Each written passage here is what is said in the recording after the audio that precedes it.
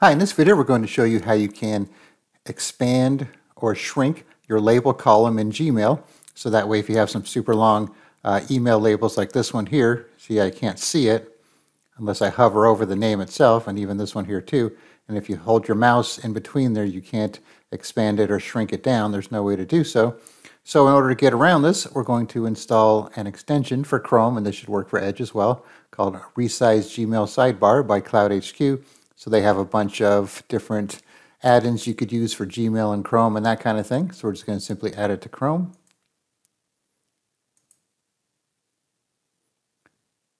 So let's kind of refresh the Gmail window here.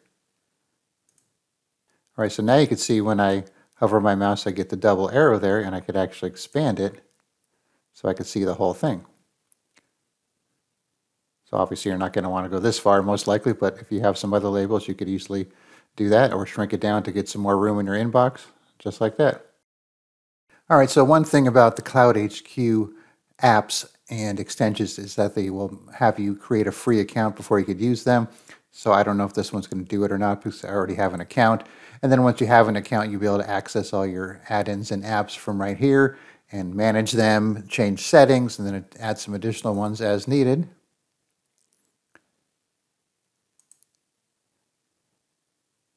So you can see they have a lot of stuff there, so it might be something you want to check out. All right, I'll put a link in the description where you could download and install the Resize Gmail Sidebar extension. And of course, if you don't like it, you could click on Remove, or you could come to your extensions, click on the three dots, remove it from there as well, or you could manage it and turn it off, disable it and then turn it back on later if needed. All right, thanks for watching and be sure to subscribe.